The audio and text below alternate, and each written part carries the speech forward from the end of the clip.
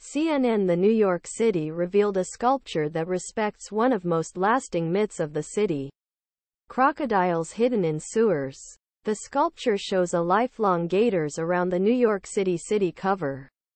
According to the Union Square Partnership, the bronze sculpture designed by Alexander Klingspor of the Swedish artist is exhibited at the Union Square Park in Manhattan.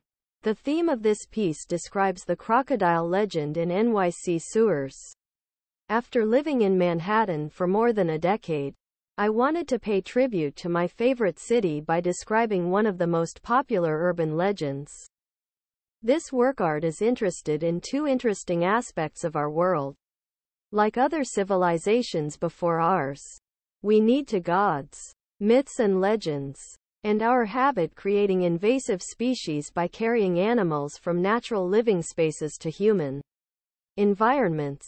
Appropriately, the sculpture is titled, N.Y.C Legend, financed by. It is illegal to have a crocodile in accordance with the New York province and city law.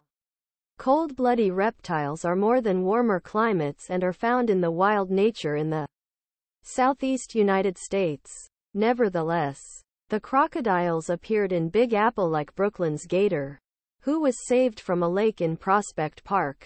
The rumors about crocodiles' sewers seem to be about New York Times that young people in Harlem have discovered a crocodile sewer and went into death immediately until 1930s.